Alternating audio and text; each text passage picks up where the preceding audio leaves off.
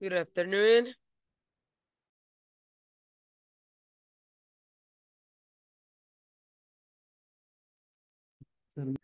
Good afternoon. Good afternoon, everyone.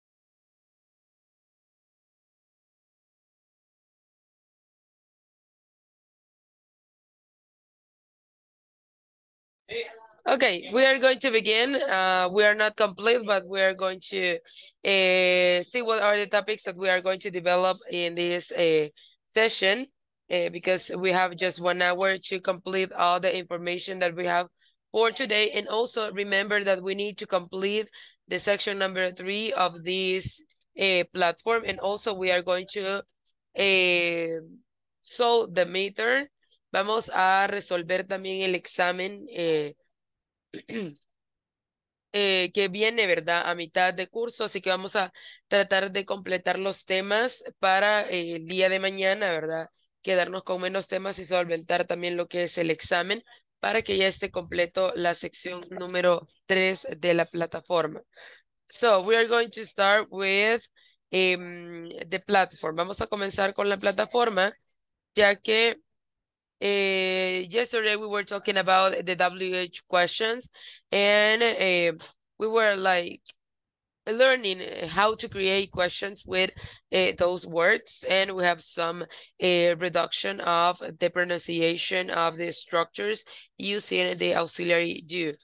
Vamos a pasar a la plataforma a hacer como el review del tema que resolvimos ayer de las WH questions. Y vamos a escuchar una conversación que va a enseñarnos cómo podemos utilizar esa información en la vida diaria. So we are going to listen the conversation, and the name is He Works in a Hotel. So let me start the video and show you the screen.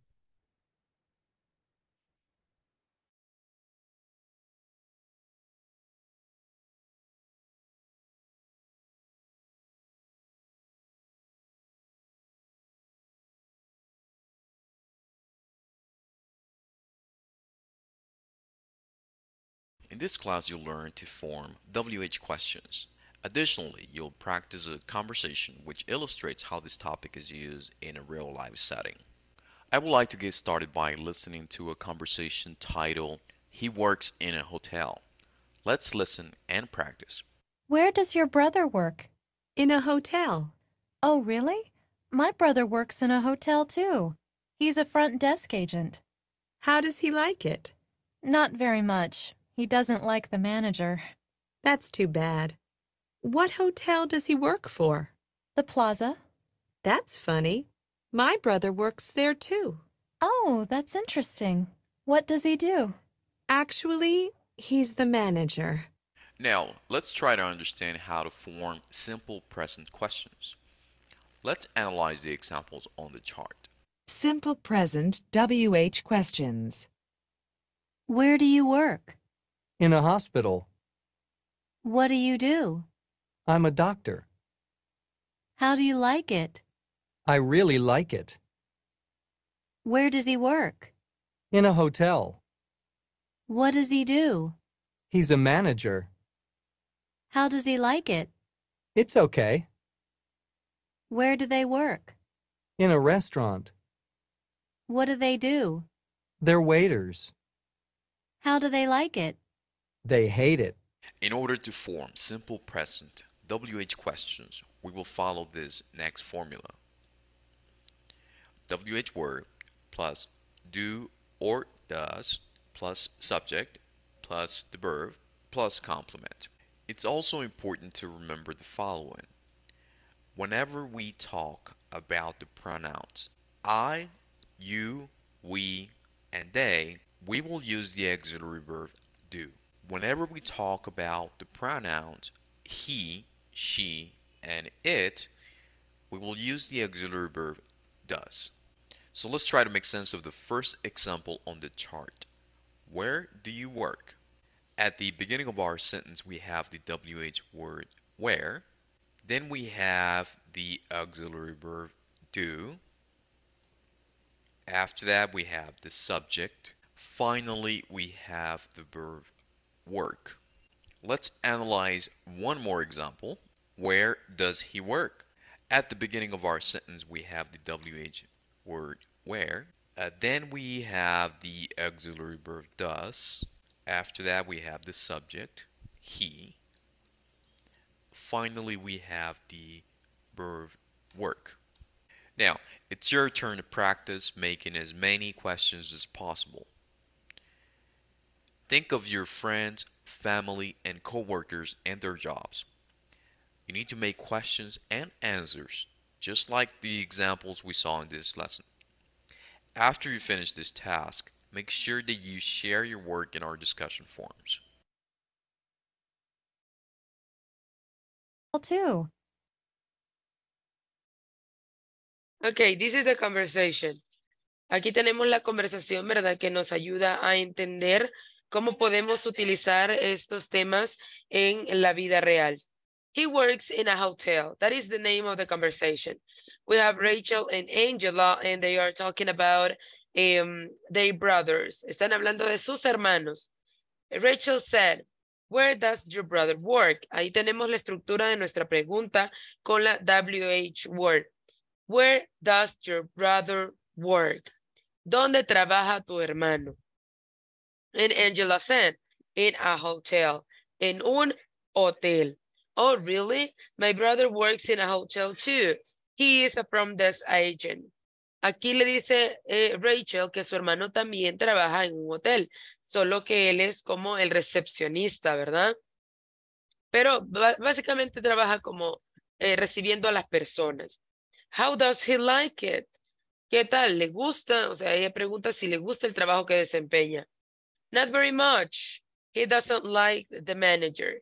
No mucho. A él no le gusta su manager, o sea, la persona que se encarga de darle las órdenes, ¿verdad? Y dice Angela, that's too bad. What hotel does he work for? Eso es bastante malo. ¿En qué hotel trabaja él? Y Rachel said, de Plaza. Y le dice Angela, that's funny, my brother works there too. Ah, es bastante divertido porque mi hermano también trabaja allí. O sea que el hermano de Angela y de Rachel trabajan en el mismo hotel. Oh, that's interesting. What does he do? ¿Qué es lo que hace él? Pues, sorpresa, sorpresa. He is the manager. Al hermano de Rachel no le gusta mucho el manager y resulta ahí pasa que es el hermano de Angela, que son amigas, ¿verdad? So, in that case, you can see how to apply that information into a real conversation. When we use the WH questions, it is not for like making a kind of difficult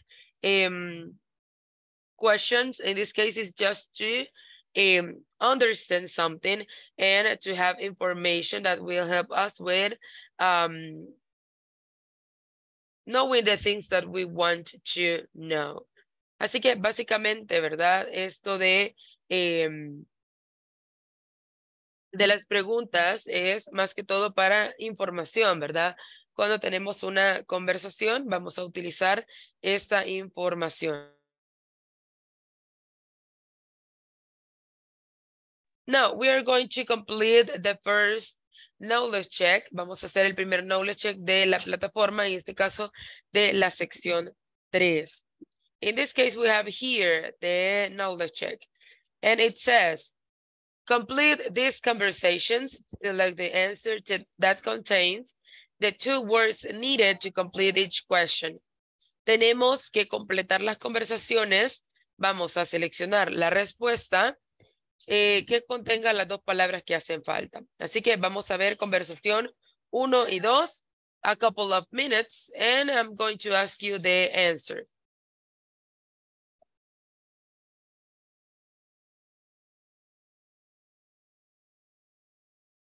Vamos a leerlo, ¿verdad? Y luego vamos a determinar cuál es la opción correcta. Vamos a tratar de hacerlo despacio para ir analizando también qué elementos, ¿verdad? Necesitamos para cada una de las conversaciones. Les voy a dar unos 2-3 minutos para que vayan viendo ustedes sus opciones y ya luego voy preguntando por la respuesta.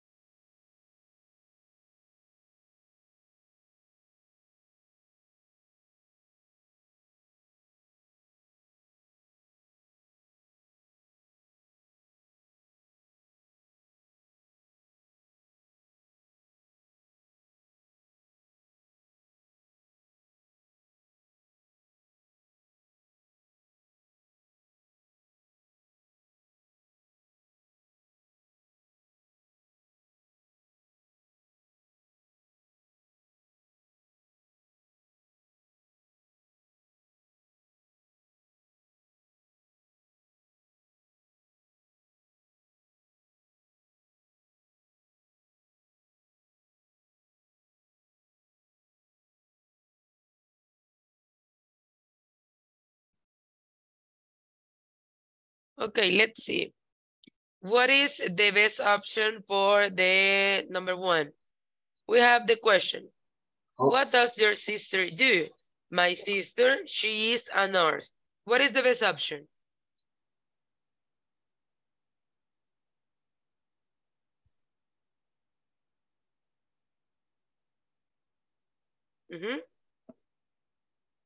How does she like? How does she like? Okay. How does she like it? Okay, it's difficult, but she loves it. Okay, next one. Number 2. Where, what, and how. ¿Cuál es la mejor opción? Where does your brother work? Where does your brother work? Okay. Let's see the next one. We have here 3. Take a couple of minutes to think about the option. 2 o 3 minutos pensamos las opciones y luego decimos cuáles son las mejores opciones para esas 3.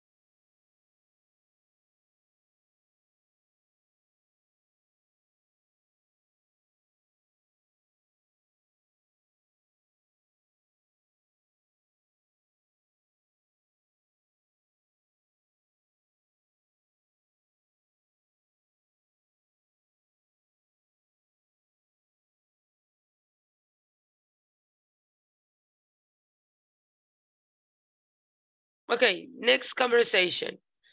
Where, how, or what? Oh, how does he like it? Okay, how does he like it? Very good. Number 3, conversation number 3. Where, what, and how? How do your parents like their jobs? Okay, how do your parents like their job? Next one. I don't remember what, where, or how. I don't remember where do they work. Ok. Ahora vamos con la última. 2 minutos más y terminamos esta parte.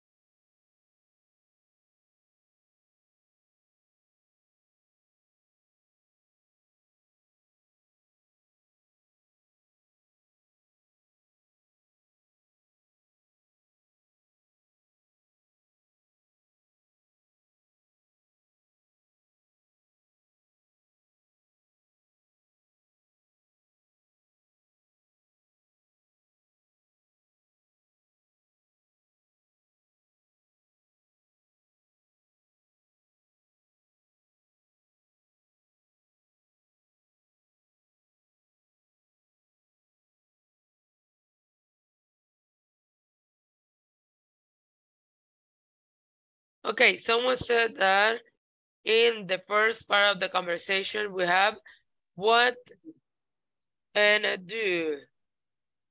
Okay, and the last one. What is the best option? I see. How do you like your classes? Okay, how and like. Let's see. Okay, all of them are correct. Muy bien, aquí está lo que es el knowledge check. Tenemos en la primera parte how and like, where and work, how and like, how like, where work, what do, how like. That's all of the knowledge check. So we have completed the knowledge check 3.7, and we are going to continue with the other topic that we are going to develop. We just have 2 different knowledge checks. So we are going to complete the second one, and we are going to have one more topic for tomorrow, and also the midterm. Así que vamos a terminar con este tema, es el que vamos a ver a continuación, y vamos a realizar también lo que es el knowledge check relacionado con ese tema. Para mañana vamos a dejar un tema extra y vamos a hacer el examen que viene después, ¿verdad? Si ustedes se fijan, let me show you that we have here the midterm. So tomorrow we are going to work on the midterm. Vamos a trabajar mañana también en el midterm, part by part. Vamos a hacerlo parte por parte. Al finalizar con lo que son los temas que vamos a estar viendo mañana.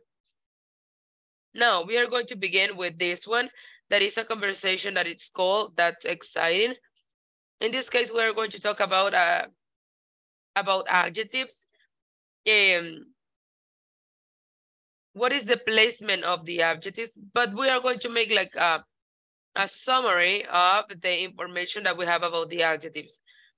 Vamos a hacer como una pequeña o un pequeño resumen de la información que nosotros tenemos sobre los adjetivos.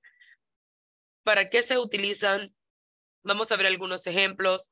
Y luego vamos a hablar específicamente de la posición en la que van. Vamos a ver el video y eso nos va a ayudar también a tener una idea sobre los adjetivos. Pero luego vamos a meternos un poco más en ese tema de los adjetivos para ver cómo se utilizan, ¿verdad? Así que vamos a comenzar con el video y con la conversación que se llama That's Exciting. Hi everyone. In this class you'll learn placement of adjectives. Particularly, you will learn be plus adjective and noun plus adjective.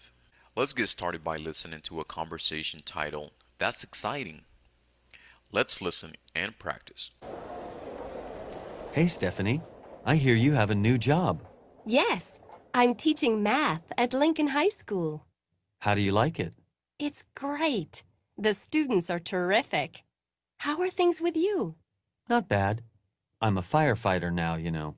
That's exciting. Yes, but it's a very stressful job, and sometimes it's dangerous. In essence, what we want to learn is how to express the same thing, but in different ways. First, let's analyze the examples on the left-hand side of this chart. Be plus adjective. We can follow this formula to better understand this topic.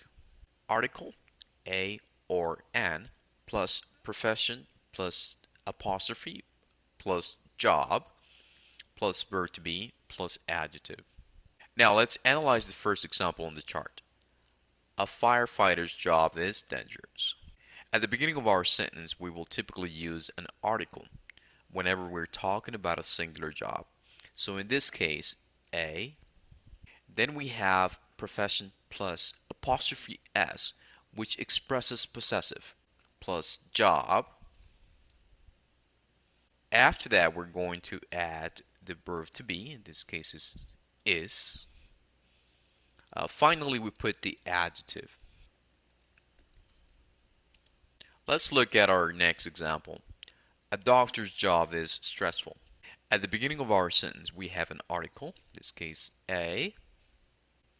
Then we have profession plus apostrophe s, which expresses possessive, plus job. After that, we have the verb to be, is. Finally, we have the adjective, stressful. Now we want to express these same examples using adjective plus noun. We can follow this formula to better understand this topic. Article, a or an, plus profession, plus has, plus article, a or an, plus adjective, plus noun. So let's make sense of the first example now. A firefighter has a dangerous job. At the beginning of our sentence, we will use an article, a. Then we will have the profession, firefighter. After that, we add the verb has. Next, the article a. Then we will add the adjective. And finally, we need to add the noun, which in this case is job. Now, I would like to give you some adjectives which may describe different jobs. And then I would like for you to express your opinion about different jobs that we have learned so far. Let me read them for you. Boring, easy, dangerous, exciting, difficult, stressful. So, using the adjectives that I just gave you, I would like for you to describe different jobs. And I would like for you to express ideas in different ways, using be plus adjectives and adjective plus noun. For example, a lawyer's job is stressful. A lawyer has a stressful job. After you finish this activity, please share your work in our discussion forums.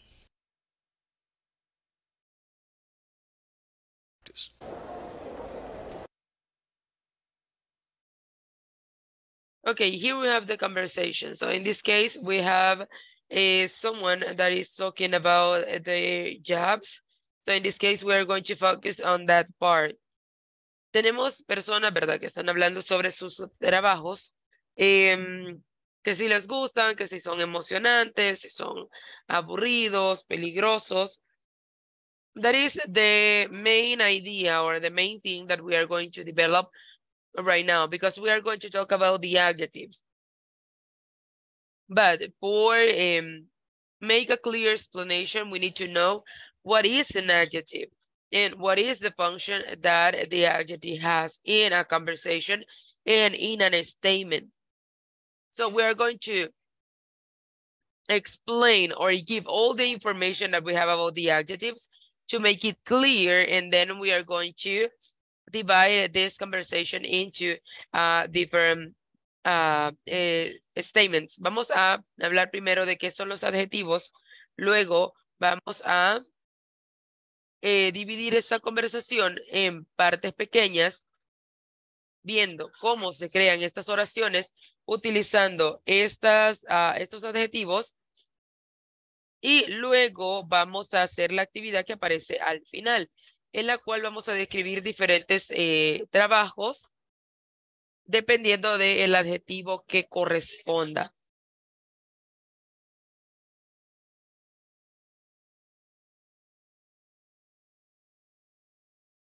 So, give me a second. I'm going to add the conversation to the document. Voy a agregar la conversación al documento para que esté ahí.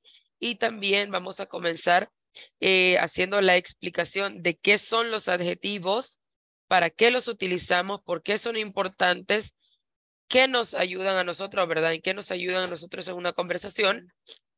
Y después de todo eso, vamos a volver a la conversación. Luego vamos a la actividad y por último al knowledge check. Después vamos a completar el knowledge check de la plataforma.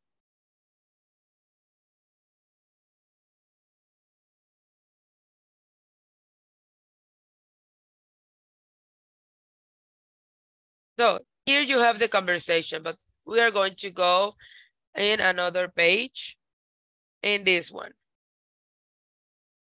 Adjectives.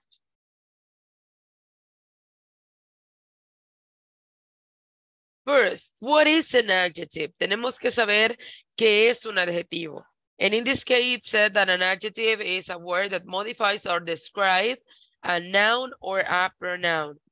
Adjectives can be used to describe the qualities of someone or something independently or in comparison to something else. Básicamente, los adjetivos son palabras que modifican y describen, ya sea a un nombre o a un pronombre. Los adjetivos pueden ser usados para describir las cualidades de alguien o de algo independiente, ¿verdad? Sea solo él o en comparación con alguien más, ya que tenemos también los adjetivos para hacer las comparaciones. So, first thing, an adjective is a word that modifies or describe a noun or pronoun. Esa es la parte de qué es el adjetivo, ¿verdad? Ahora, ¿qué hace este adjetivo? ¿O cómo pueden ser usados?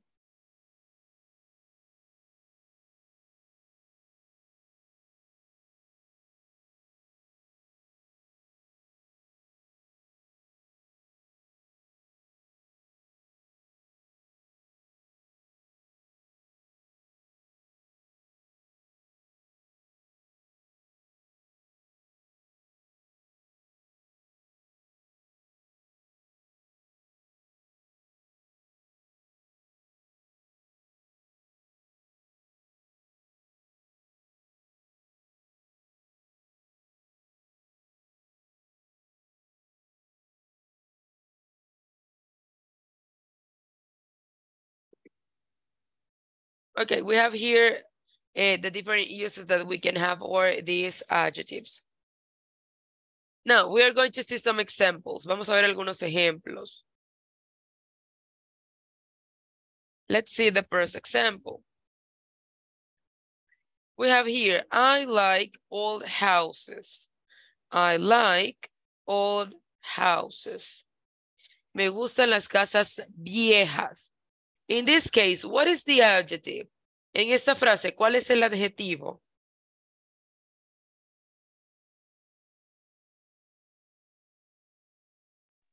Old. Old, very good. Old is the adjective. Viejo.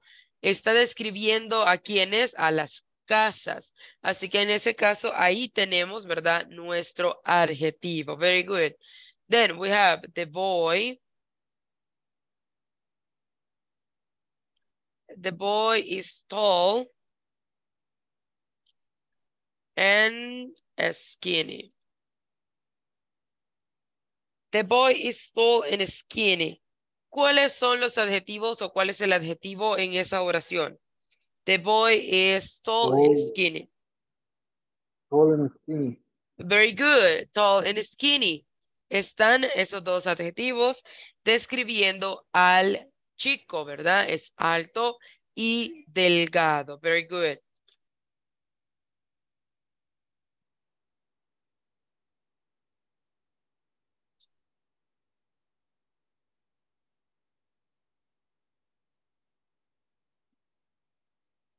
Jane is smarter than her brother. Jane es más inteligente que su hermano. ¿Cuál es el adjetivo aquí? Smarter. Smarter, very good. Porque aquí ya estamos haciendo una comparación, ¿verdad? Ella es más inteligente que su hermano. Okay. In this case, how are adjectives used in a sentence?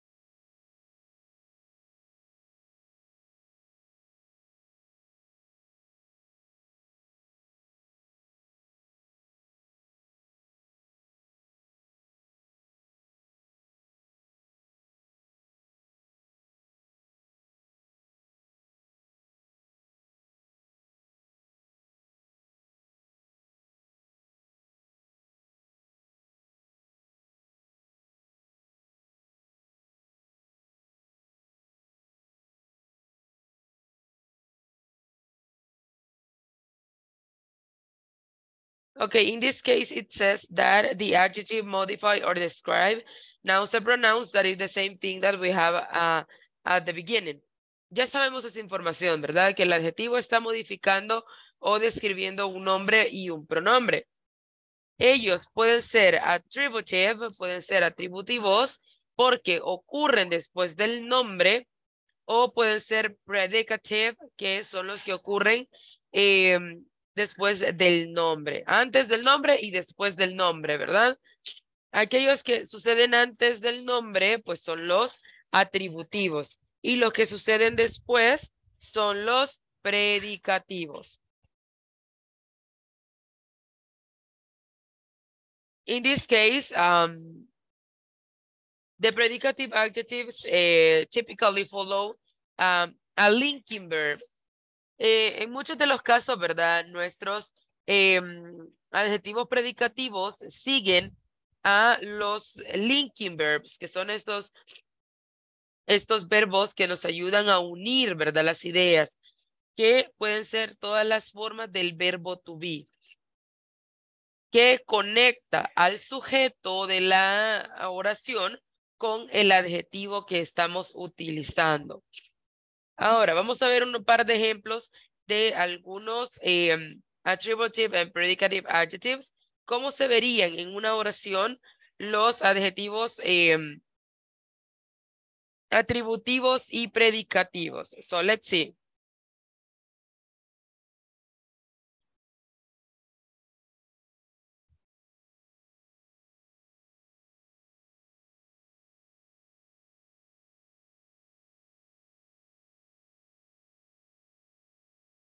So we have the first statement and it says, the proud soldier is home.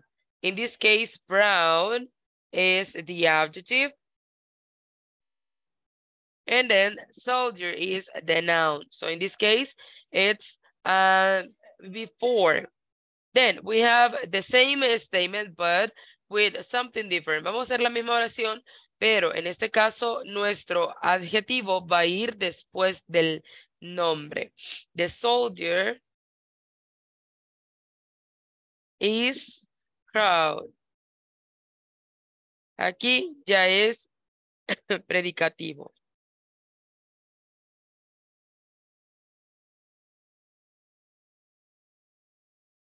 Then another one, the dedicated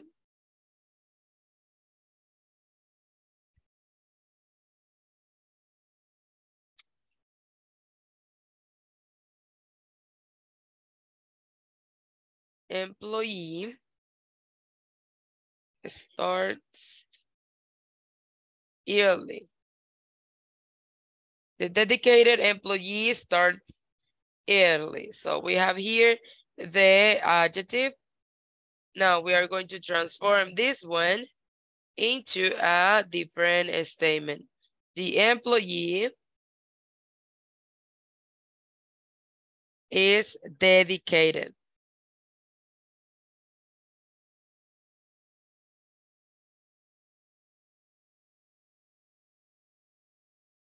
Ahí tenemos, es la misma oración, es la misma información, solo que aquí estamos cambiándole un poco el orden, ¿verdad? De de cómo realizamos nosotros nuestra oración.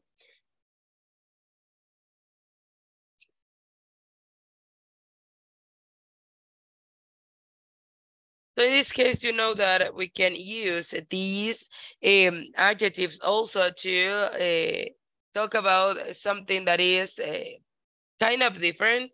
Podemos utilizar también los adjetivos para hacer comparaciones entre dos cosas, ¿verdad? Y también cuando no hay una comparación exacta, sino que es como el más de las cosas, ¿verdad? Que no hay nadie que se le compare. But remember the conversation, we have the conversation here. Ya sabemos un poco sobre los adjetivos. ¿Qué palabras pueden ser adjetivos? Bueno, son muchas, porque son todas aquellas palabras que nos van a ayudar para describir algo. Si usted va a describir una casa, the colors, los colores son adjetivos. Si es big, si es small, si es short, large, cold, hot, sad. Tenemos muchas palabras que nos pueden ayudar para describir a una persona y a una cosa. Ahora, tenemos aquí la conversación y dice, hey Stephanie, I hear you have a new job. Él escuchó que ella tiene un nuevo trabajo. Yes, I'm teaching math at Lincoln High School. Estoy enseñando matemáticas en la escuela, ¿verdad? Y dice Lincoln High School. How do you like it? ¿Qué tal es? ¿Te gusta o si nos parece? It's great. Es bueno. The students are terrific. Los estudiantes son. Aquí podríamos decir nosotros que terrific puede ser algo malo, pero también podemos darle una connotación positiva. No simplemente podemos decir, ay, los estudiantes son malísimos, son terribles, terroríficos. Sino que terrific también se puede utilizar en una connotación bastante positiva, cuando pues son muy buenos, ¿no? O hacen las cosas muy buenas.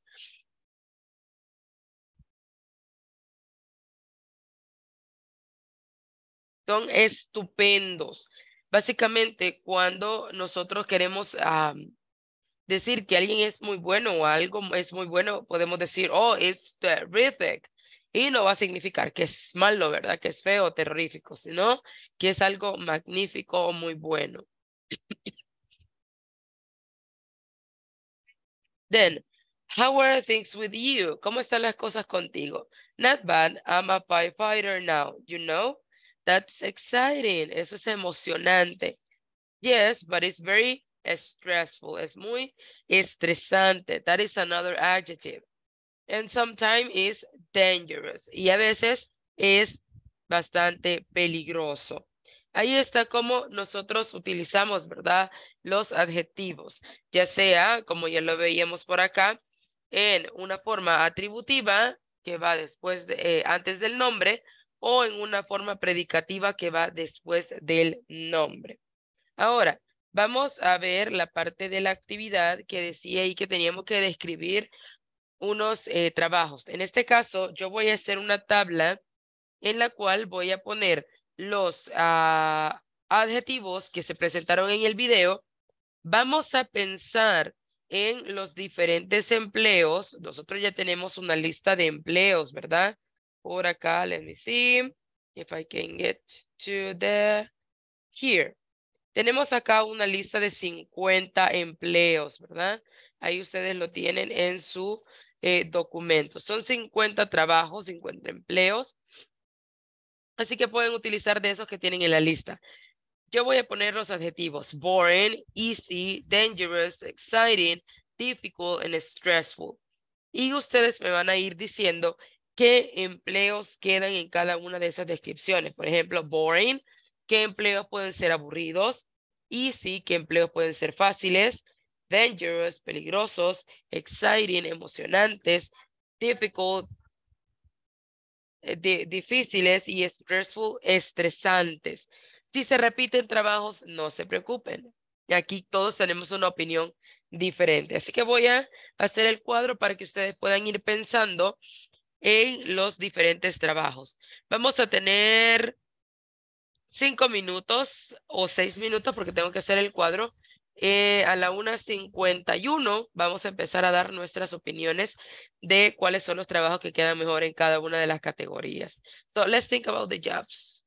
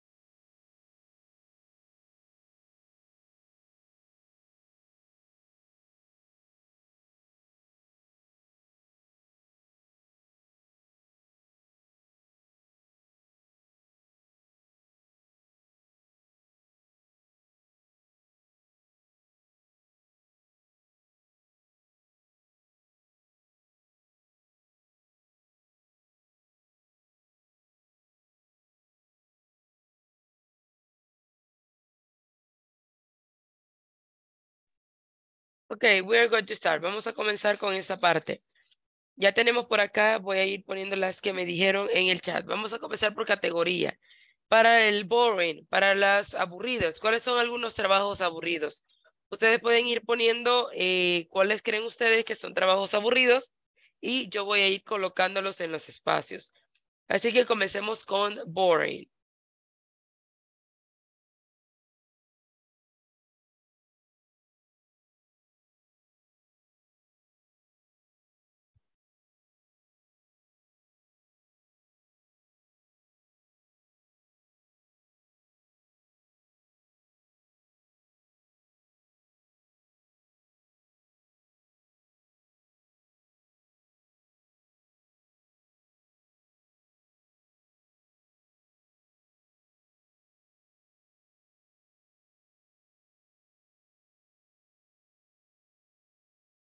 ¿Qué otros trabajos pueden ser aburridos?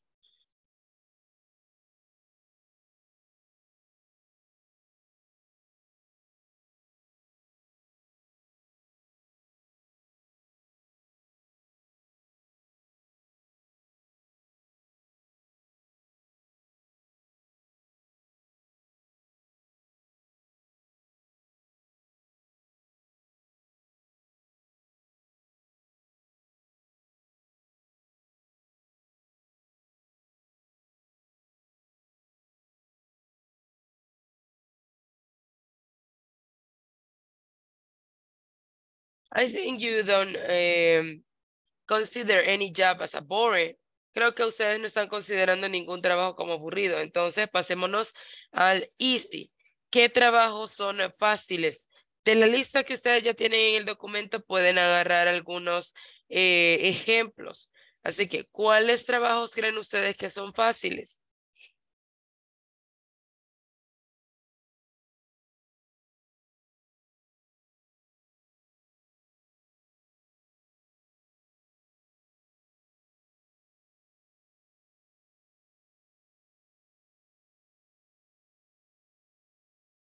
Easy salesman, por acá. Okay, another one.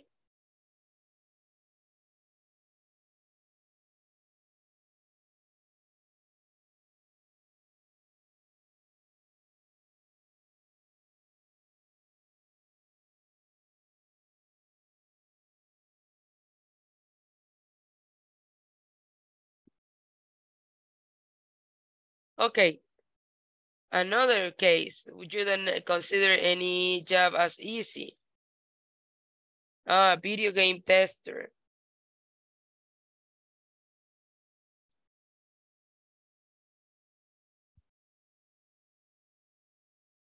Si no consideramos algún trabajo como fácil, vamos a los trabajos peligrosos.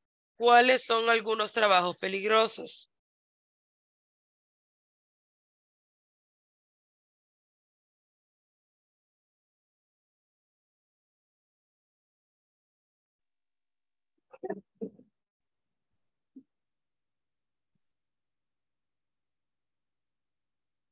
Firefighter.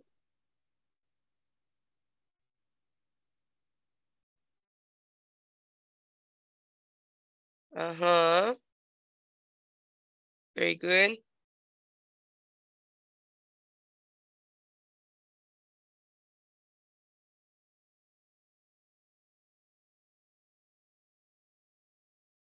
Judge. Yes, in our country, judge.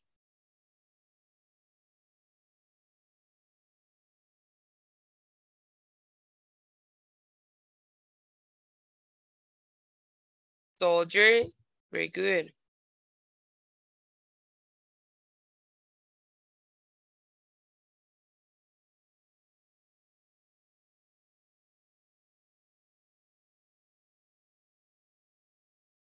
Now, with the exciting. ¿Cuáles son algunos trabajos emocionantes?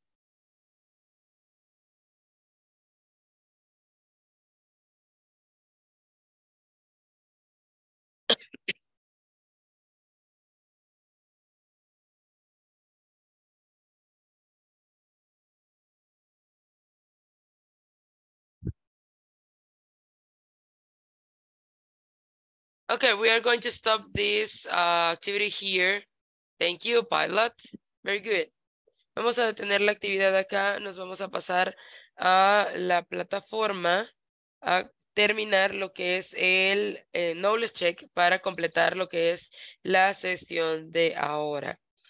So let me go to the platform and we're going to solve 6 different things. So let me share with you the screen. Ok, aquí está lo que es la the knowledge check 3.10. We are going to write each sentence in a different way. We are going to follow the example, not period at the end of your sentence needed. Vamos a escribir las oraciones de una forma diferente y no necesitamos punto al final. Tenemos el ejemplo. A doctor's job is interesting. El trabajo de un doctor es interesante. La nueva manera de escribirlo, a doctor has an interesting job. El doctor tiene un trabajo interesante. Ahora, en la número 2, a police officer's job is dangerous. ¿De qué otra forma lo podemos poner? A police officer has a dangerous job. Ok, a police officer has a dangerous job. Okay. Number 3, a teacher's job is stressful.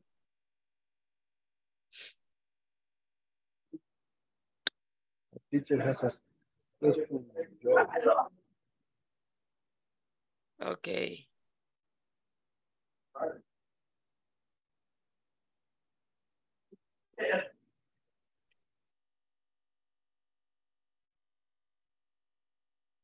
Very good.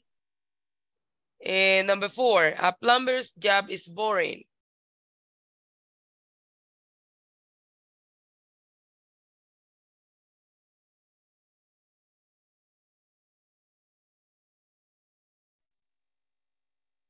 A plumber has a boring job.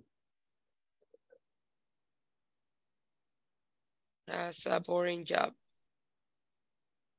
Okay. Number 5, an electrician job is difficult.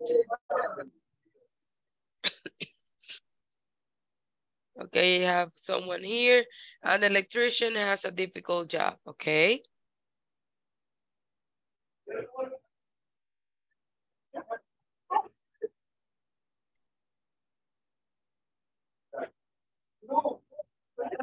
And the last one, a vendor's job is easy. A vendor has an easy job. Okay, a vendor has an easy job. Very good. Vamos a ver.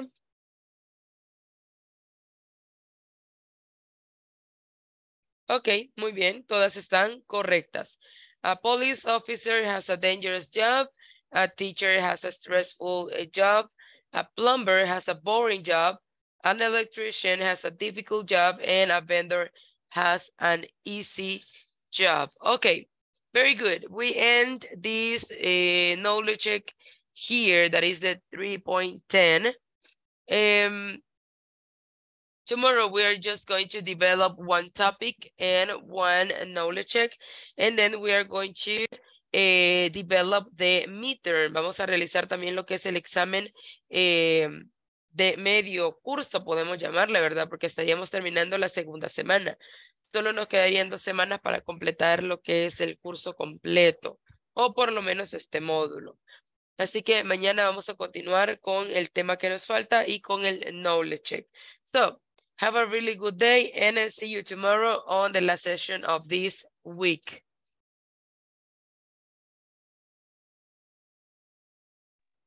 See you tomorrow.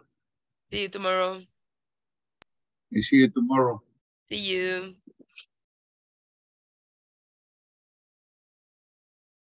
Bye-bye.